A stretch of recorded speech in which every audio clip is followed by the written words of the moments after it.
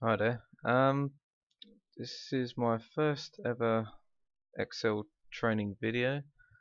Um, I'm quite new to YouTube, so I decided to create a video to show you how to connect your SQL server to an Excel workbook, and because this is a very powerful um, function to have, because Excel spreadsheets, although they're good,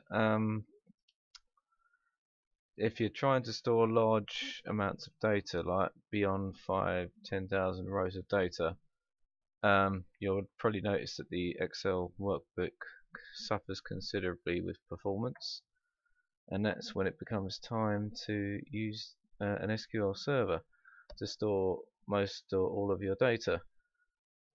And if you can connect the Excel workbook to the SQL server and retrieve information based on the SQL queries, that makes it an extremely powerful tool, and you will not only have a very flexible Excel workbook, but you'll also be able to impress your boss at work if you can create something like this.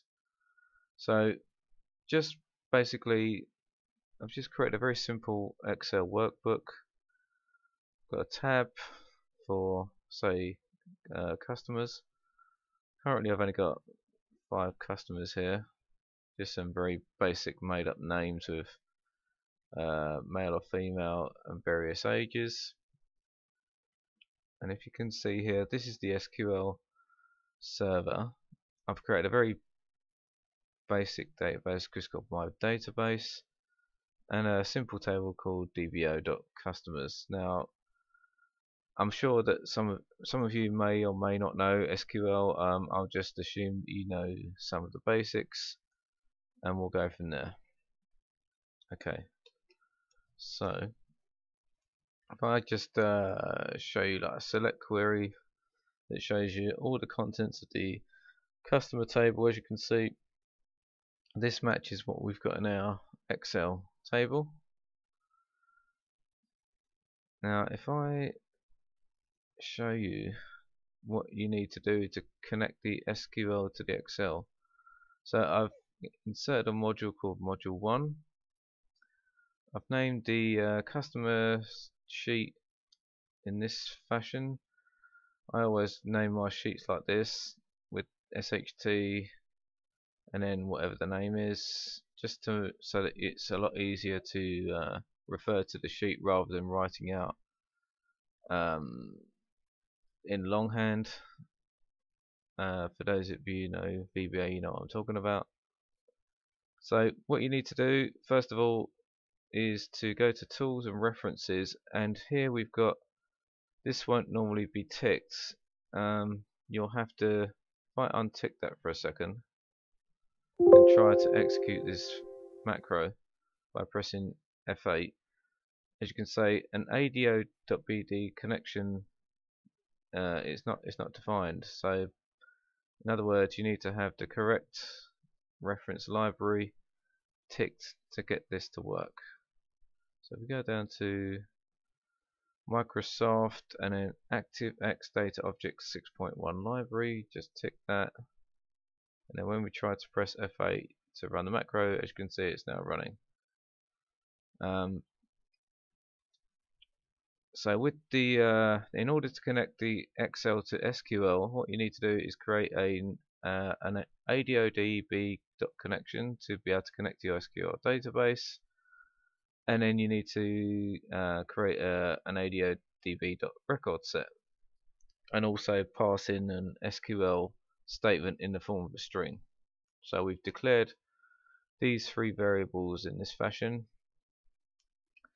As you can see, the first part of this macro is just to basically clear out the contents of whatever we've got in that small table already, because if you've added new customers or something's been deleted, effectively you want to refresh the data. So what we do in any macro, when we refresh something, we just clear out the contents of the previous results and then redo the macro. So if I press F8 to step into this macro and just go down line by line, as you can see, moving over that line, it removes the contents of the table, and then we set a CN or connection, ADO-DV connection, and then set RS is a new ADO-DV.record set. And then we got to define our connection string to the SQL database, and it will be in this format.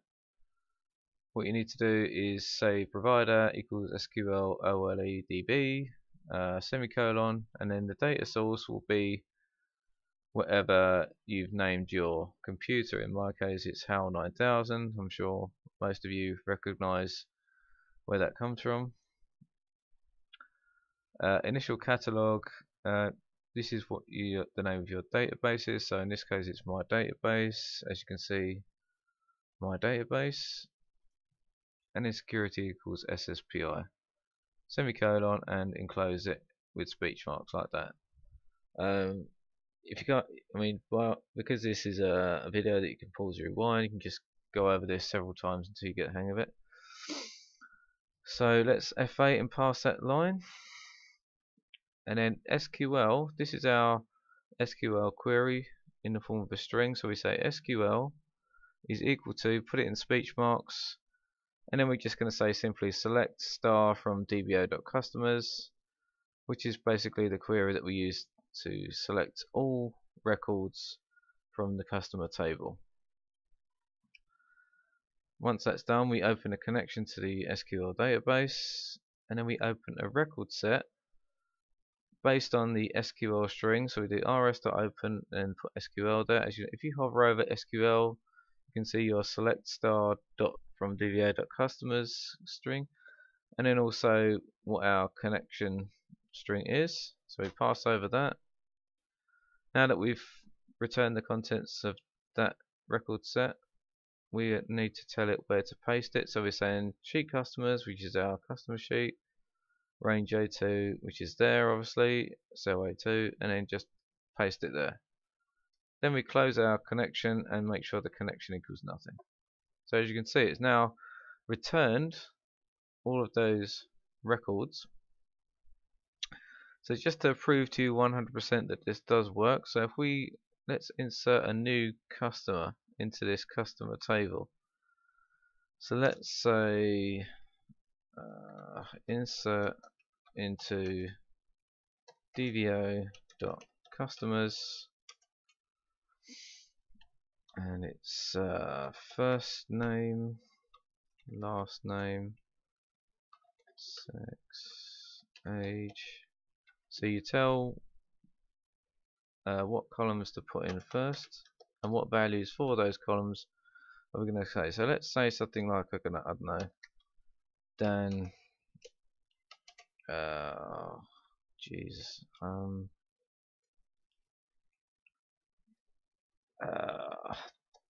don't ask me where these names are coming from. I'm literally just making them up.